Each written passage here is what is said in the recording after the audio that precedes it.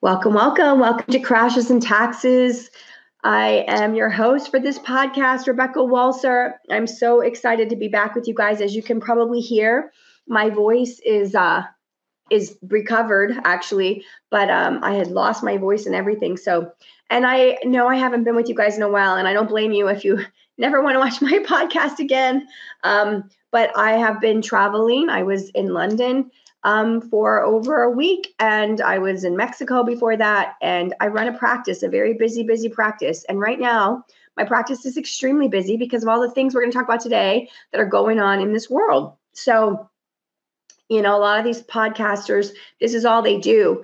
And, they sign up and they get subscribers, and I do this for free. I don't get any compensation. It's just because it's a passion of mine. I love to let you guys know what's going on and everything that's happening in this world. So it is a passion and it's a hobby, but that means that it has to be done when I'm not sick and I'm not traveling and I'm not busy with my practice. But I promise you, my marketing manager, she's like, the podcast is so great, Rebecca, as far as, everyone that wants to hear and get the information. It's got a really busy audience. So do me a favor. Let's keep growing it so that we can figure out how to make it monetizable. Not that it would have cost you guys anything, but we want to figure out a way to make it more part of the business so that we can actually stick to it and make it on my schedule and not something I'm just doing for fun, because I know you guys really do need this information, especially what's coming and what's going on. We have so much information to go over today because I haven't been with you guys for a while. And I'm going to do the best I can to get this done. There is a 4-minute video that I want to play at the end because it's going to talk and speak to exactly what we're going through today. And it's really worth your time. And it's information that we're not finding in the Western media. It's really being suppressed. It's not out there. And there's obviously reasons that you can understand why it's not out there. So let's start with what have we been missing. So I've got a lot to sort of, literally go through with you guys. So let's get started with the slides first, and then we'll end with the video. So first thing I want to talk to you about is this came out at the end of September, third week of September. And this is talking about RBA, the Royal Bank of Australia. Now, the Royal Bank of Australia is insolvent. This is the Central Bank of Australia. They wrote down an accounting loss of 36.7 Australian dollars on their reserve funds because they did a mark-to-market equity position loss of 12.4 billion. And what that means is they are now actually insolvent. I'm going to read some of these words to you here. Bullock, which is the person that they're quoting this article on CNBC, Bullock noted that you guys, I'm still getting over this cold. It's not corona. The losses eclipsed underlying earnings of 8.2 Australian dollars, left the central bank with an accounting loss of 36.7 billion Australian dollars. It ate up all of RBA's reserve funds, leaving it in a negative net equity position of $12.4 billion. Bullock noted that this would normally bankrupt a commercial entity. But because the RBA's liabilities are guaranteed by the government, this is not the case. Since it has the ability, RBA has the ability to create money. We are talking about the Central Bank of Australia, the Royal Bank of Australia. Since the bank has the ability to create money, the bank, and this is highlighted for you here, the bank can continue to meet its obligations as they become due. So it is not insolvent, said Bullock. The negative equity position will therefore not affect the ability of the Royal Bank to do its job. So let me just make sure that you're understanding this. They are publicly declaring that the central bank is bankrupt, illiquid.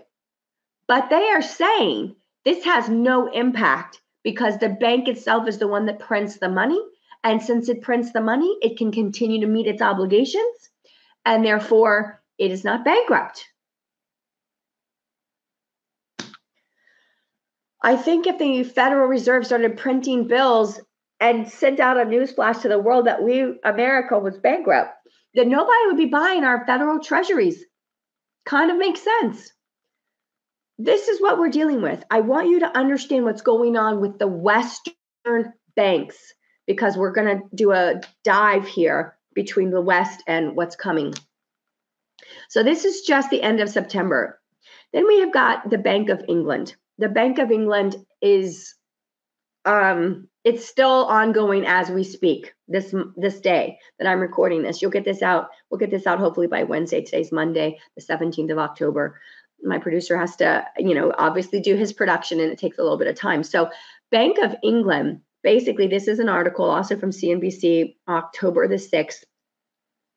And what you have in England is you have the pension funds collapsing based on their LDI investments. So an LDI is a hedged transaction to mitigate risk, but the best way to describe it in a broad sense is think of yourself as investing on a margin, where let's say that you want to invest $1 million. I'm just giving you big numbers so you can think through this. Let's say you want to invest $1 million, but you want to do it on margin. So maybe you give them 500,000, but you keep 500,000 back. You say, go ahead and invest the full $1 million.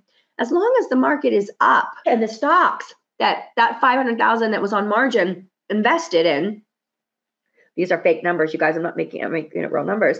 That 500,000 was, as long as that the 500,000 has stocks worth 625, no one's making a margin call to you because you're in the positive, you're in the money.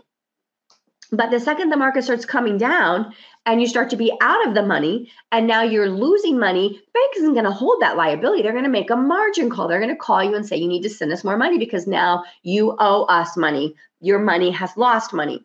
And so what's happening with these pension funds is they have these hedged calls and the values of them are dropping, and they're getting basically liquidity calls. They're getting calls to add money to their investment because of the values in the market.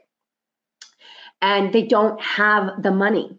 So the Bank of England had to step up and buy bonds from the pension funds, or what they call gilts in the UK. They had to buy them, which the Bank of England is not like the Federal Reserve. This is not like, for us in America, that doesn't sound like any big deal. Like, okay, so they intervened and they got these things and big deal.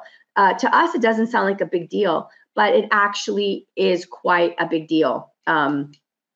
They actually do care that they are involved in the market. And so the Bank of England set a date that they would only intervene, but for so long.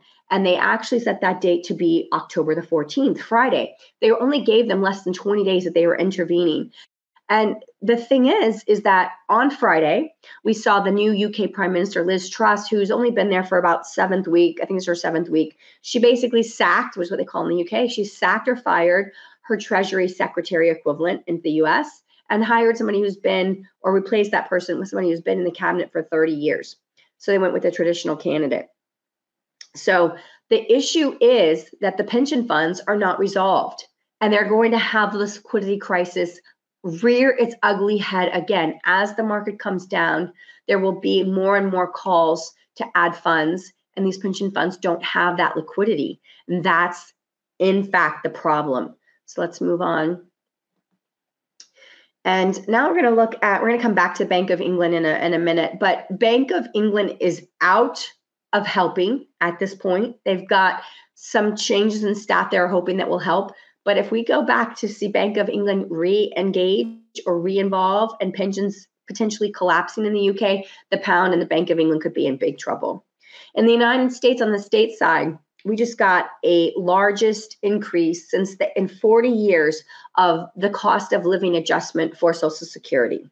8.7%. That is on the back of a 2021 increase of 5.9%. So you're talking about almost a 6% in 2021, almost a 9%, almost a 15% increase, although it's more than that because it's 9% on top of the 6%. So you got a 15% plus increase in the amount the federal government has to pay in Social Security benefits. And while this is good for the beneficiaries, it's terrible for the system because, as you know, Social Security in America is, in fact, bankrupt. There is no $3 trillion in the $3 trillion trust fund. There's only STN, special treasury notes. Look it up.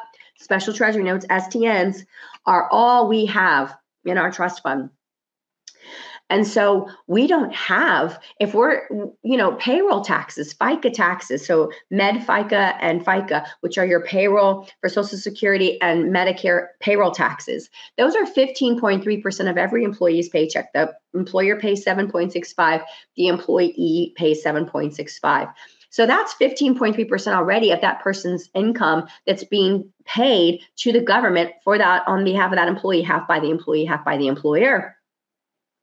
But if we're only charging 15.3% of someone's salary for their benefits, where is the federal government going to come up with another 8.7% in costs to go out without an income offset? We don't have it. And so taxes must go up or we must cut benefits, but we're raising them. So this is a problem as far as how fast we're going to get to some issues. All right, so back to Bank of England. I just want to show you how wide this problem is. You can see International Business Times picking up this article.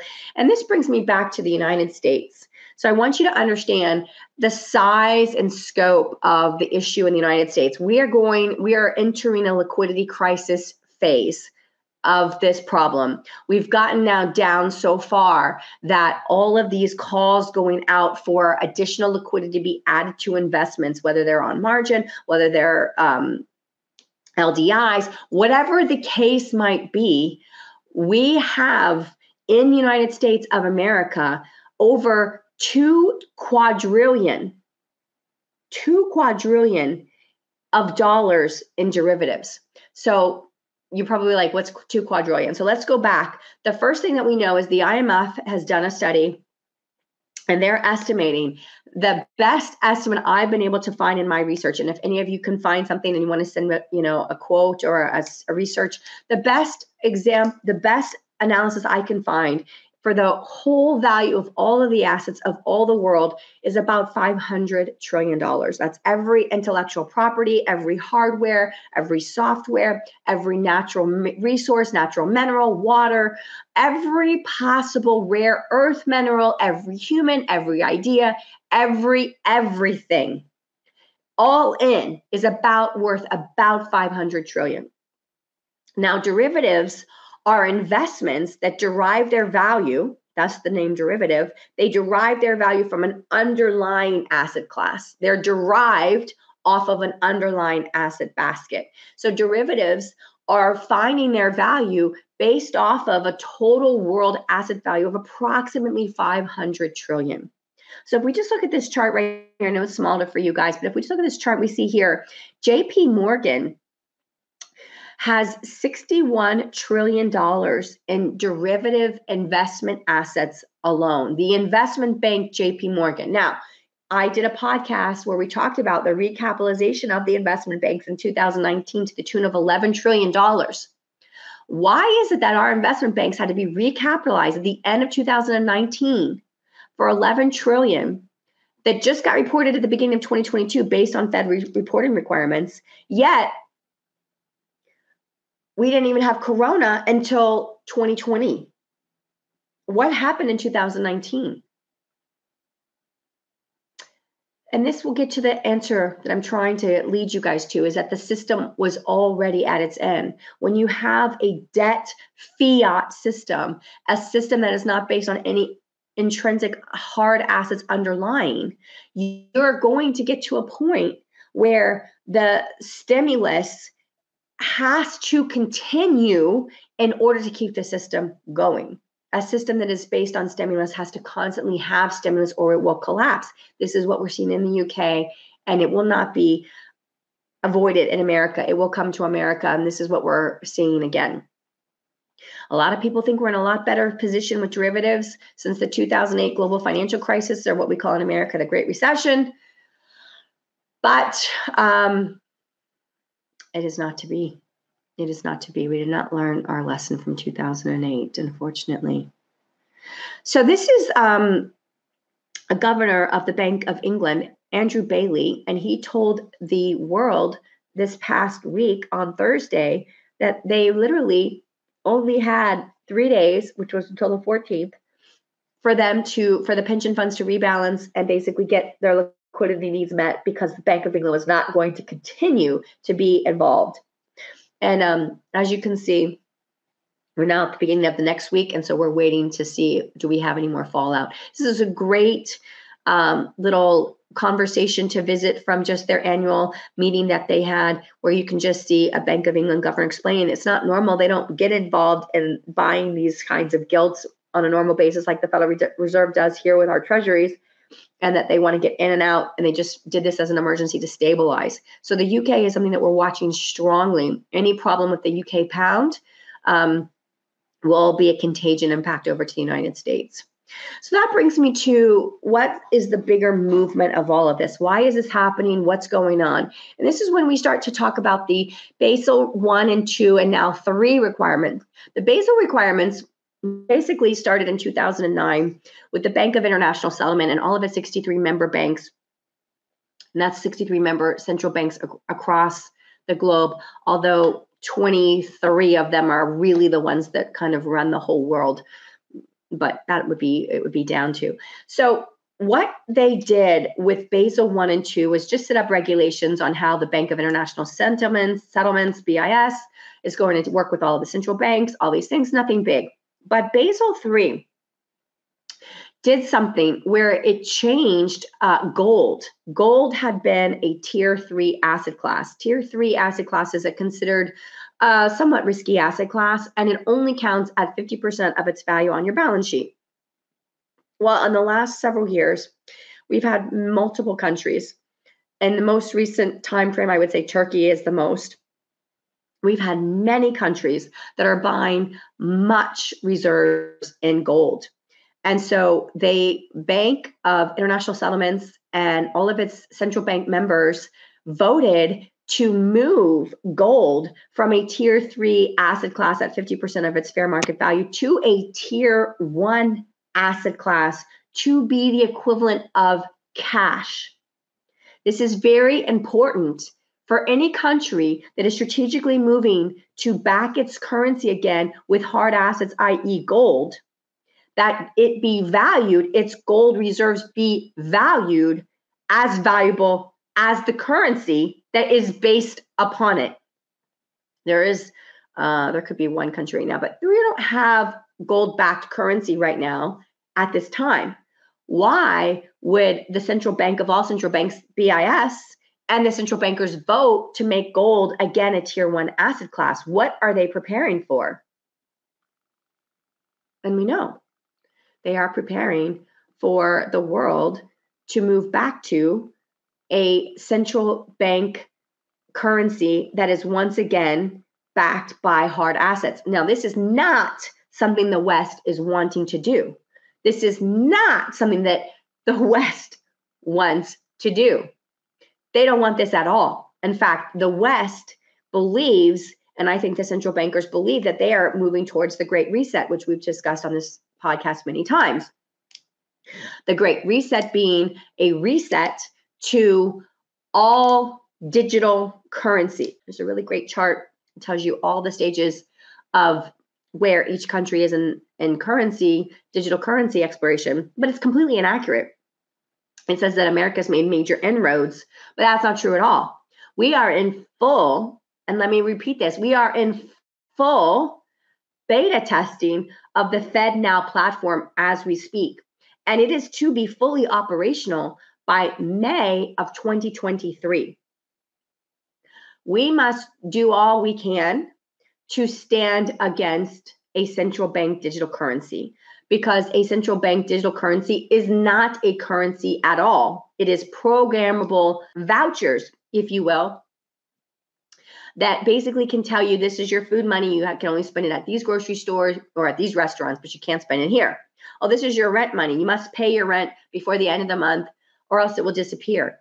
It is a voucher controllable binary system controlled by the central planner bank of where you can and cannot spend your money. And can you accumulate money anymore? No, because they will put time limits on everything. Central bank digital currency is basically digitized communism.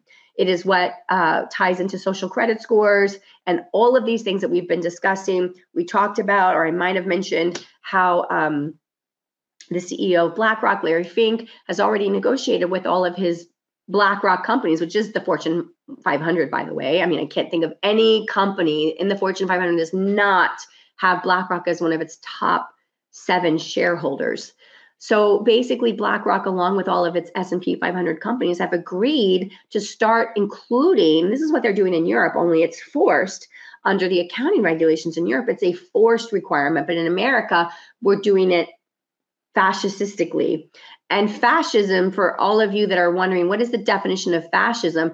Fascism is really the most basic explanation I can give you is where a government is prescribed or prevented from doing things to their citizenry because the citizenry has rights and the government would be encroaching on those rights. Those things that government cannot do can be left to private corporations for them to do. Because technically, a private corporation, you have a right to do business with that company or not. And if you don't like their rules for doing business, you don't do business with them. So in theory, the corporations, and this is obviously seen by the World Economic Forum and what they call the public-private partnership. That's how they call it. It's the public-private partnership. And really, this is communist China's exact model. The government owns a majority of most corporations, although there's definitely multiple business entity classifications in China. I'm not going into that right now. But the general model is the government is the primary 51% majority owner of the company, and private businesses own a minority. And that's how the capital gets invested. So it is a public-private partnership, but it is still communism. It might be communistic capitalism, but it is still communistic at the end of the day. So in America, how they will do these things in America is they will say to all the corporations, it's very similar to what happened with PayPal in the last 10 days. PayPal came out and announced that if you were guilty of communicating misinformation, they would fine you $2,500. It got released to the public. The public memed it out in Twitter and Instagram and all these pictures, and they retracted it and said, oh, no, we aren't doing that. But it's only because people saw what they did and raised a flag. We will get to a point in this country, if this doesn't get nipped in the bud, if we were going to central bank digital currency, we would 100% get to the point in this country where every single corporation would unilaterally all create the same rules at the same time. So it doesn't matter. You can't leave PayPal to go to Venmo because Venmo won't charge you for misinformation for $2,500 because Venmo will have the exact same policy, and there will no longer be any free choice. Yeah, you can use A or B, but if A and B's policy and procedures are the exact same, there's no free choice, or there's no choice in the system to get you around that requirement that you don't like. And this is what's been happening to the American people. We've been losing more and more and more of our opportunities and options. And this is why in the pandemic, you could see this.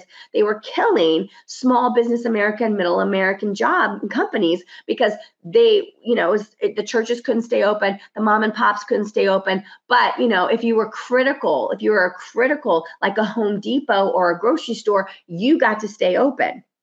So you can see the favoritism for big corporations over small mom and pops, even just with the pandemic rules. Could they kill off small and medium-sized businesses in America and just have the Fortune 500s left that they can then negotiate these massive public-private partnership agreements with?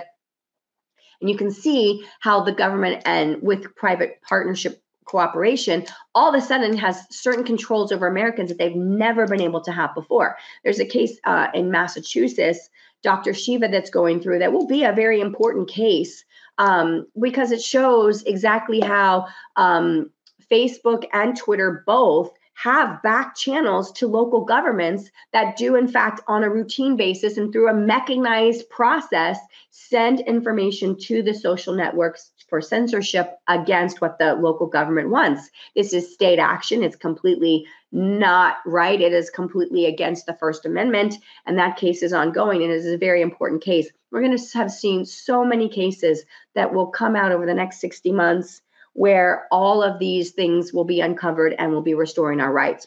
But I want to just go back and digress and just return to the fact that the Bank of International Settlements through their regulations of their member banks, of the central banks of the world, the 63 central banks of the world, most of which 23 run the world, they have now made gold a tier 1 asset again. This is a huge indication that we are looking at asset-backed currencies and going away from a central bank digital currency, which is what we want. We know that we are still in the middle of an oil situation.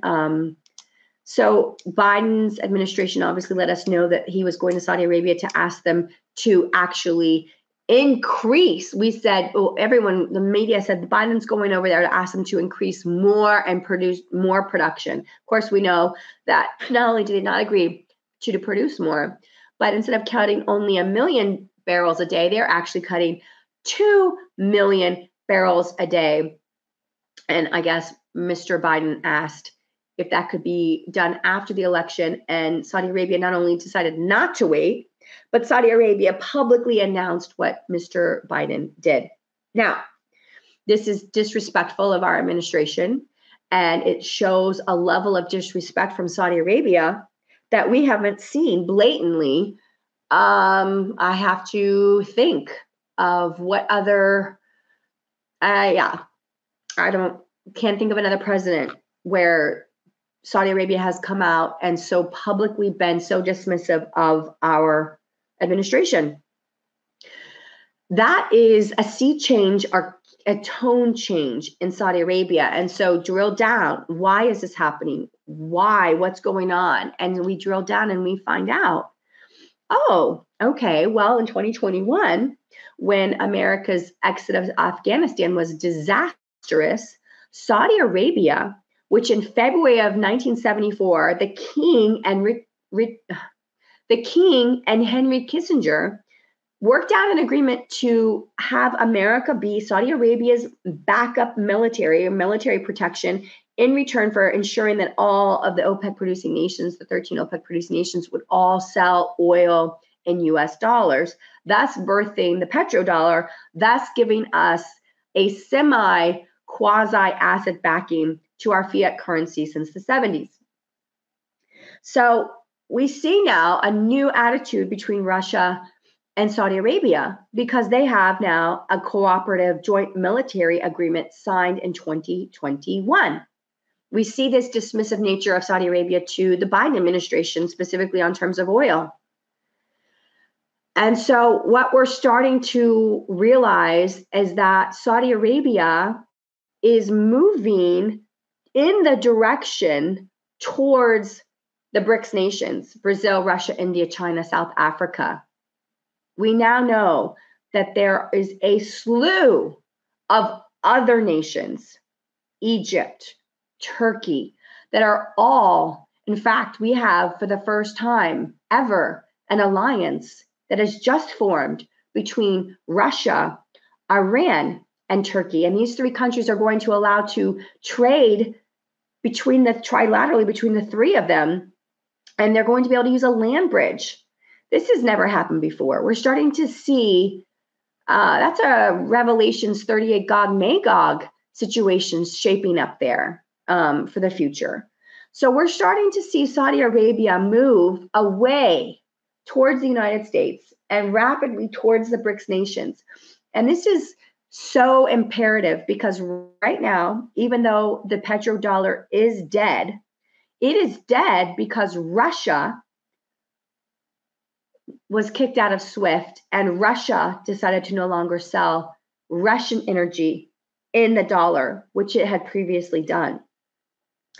The OPEC producing nations, including Saudi Arabia, they're still selling in US dollars. But if Saudi Arabia makes a switch and no longer requires their OPEC producing nations to trade in dollars, to sell in dollars, then that's the collapse of the dollar imminently.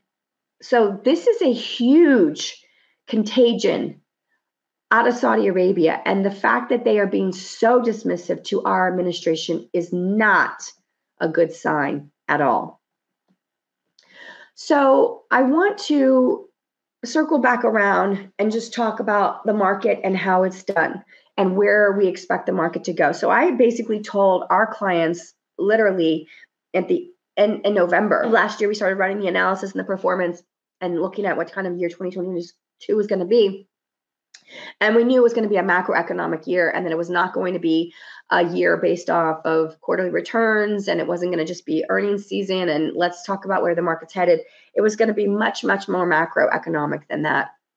And so we basically said, listen, if you're the kind of investor that wants to get out at the top and not lose anything, buy low, sell high kind of person, now's your time. And we were right on two of the indexes. We missed one index by 1 month, but ever since along the way, there have been about 4 different places where I could see that there was going to be a market down swing. And we don't want that for our clients. We want our clients to not lose money ever. But yet at the same time, the whole point of going up, you guys, is to capture and realize it. If it was just a paper gain, and now, you're coming back down, and and a lot of people don't want to lock in losses because they didn't get out. They have losses now and they don't want to lock them in. But here's the problem. Because I know that we are moving to a new system, there's 2 opportunities. There's 2 possibilities. Of course, the central bankers believe that we're going for the Great Reset, which is central bank digital currency globally everywhere. And Russia and the BRICS nations think we're moving to multipolarity and, hard asset backed again. We have to do the second one. We don't have a choice. We must do the second one. And the reason that we cannot allow for central bank digital currencies to come online is because that much power concentrated, the power of money concentrated with a central group. And in the United States, this is not a part of the government. This is a private corporation chartered by Congress in 1913 to centralize the power of a digital currency to a non-federal government entity, but to a private corporation is unacceptable. I will not have my money controlled by some private corporation. No, thank you.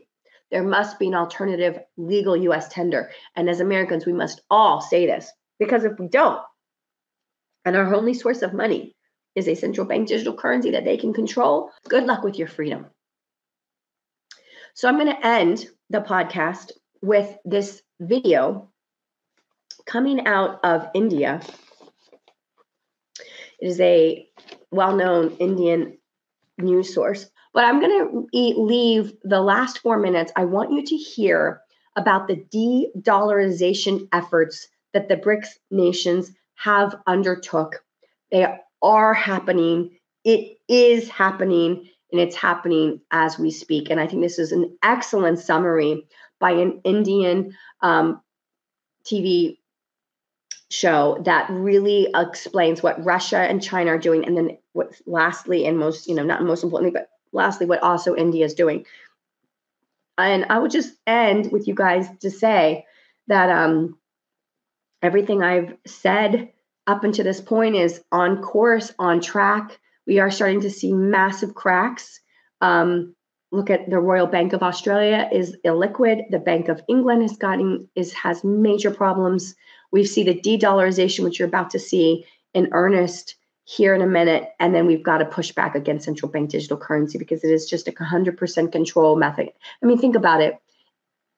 If someone controls your money, remember, currency right now is anonymous. Like, no, you can't send a wire anonymously. No, you can't go buy a house anonymously, but you can buy food anonymously. You can go and buy groceries anonymously. You can go and pay for whatever you want to go do anonymously.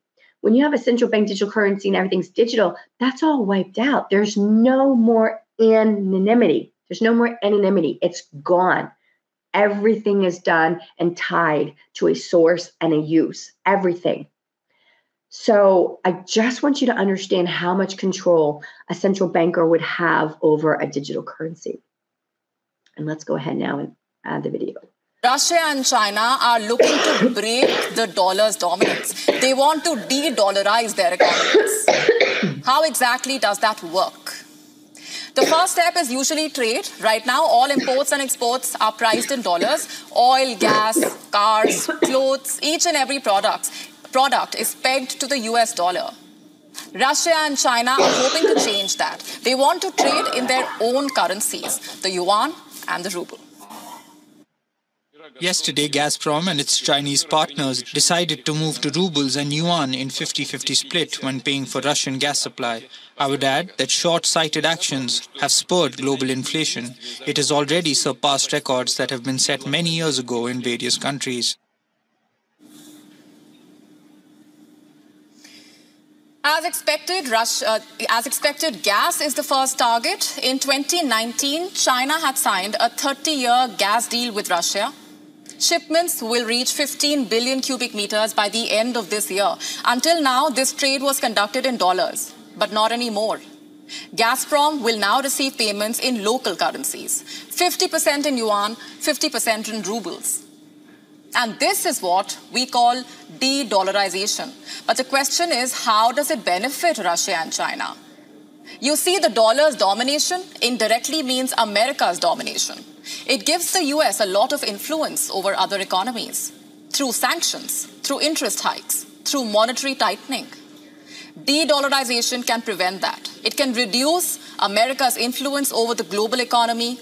Russia has been doing that since 2014. Their dollar-denominated assets amount to just 16%. In 2013, 95% of their trade with BRICS countries was done via dollars, and now less than 10%. So Russia has consciously made the effort to shun the US dollar, and China is doing the same. They have created a digital currency called e-yuan. They also have renminbi trading centers in Hong Kong, Singapore, Europe. You can see why it's a desirable prospect. The current oil boom is draining the forex reserves of most countries. Governments are dipping into their reserves to import oil. De-dollarization can prevent that. And it's not just Russia and China. Even India is doing this. Indian companies are using Asian currencies to buy Russian coal. In June, 44% of the trade was done via other currencies. For India, this is purely financial. It's about securing the best deals. But for China and Russia, it is political. It's about challenging the US-led world order. China and Russia are looking to further integrate their economies. In June, yuan-ruble trade rose to a 6-month high. Spot trading was worth around $48 billion. The question is, will it be enough to displace the dollar? Right now, the answer is no. The dollar's dominance dates back to the 1970s. That's when the US struck an oil deal with Saudi Arabia. The kingdom agreed that oil would be priced in dollars. And that is key to the dollar's preeminence. It has full convertibility. It is backed by the American economy and military, and is deeply integrated with the world economy. Let me give you some numbers here. 60% of all reserves held by central banks are in dollars. 70% of all trade is done in dollars. Changing that will be a long process. China and Russia alone cannot do this, which is why they are looking to create a bloc of like-minded countries, like the BRICS. China is eager to expand the BRICS to include more developing countries like Argentina, Egypt, Saudi Arabia. Together, these countries have a lot of clout. They could challenge the dollar's dominance. But how should India see this campaign? Well, trading in local currencies benefits India as well. Recently, the Reserve Bank of India permitted trade payments in the Indian rupee. There are also talks of a rupee-ruble trade. All of this would reduce the pressure on India's forex reserves. It would also prop up the rupee.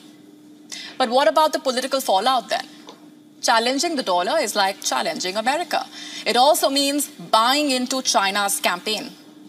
Remember, Beijing wants to use the financial system to dominate politically. So India's choices must be weighed carefully.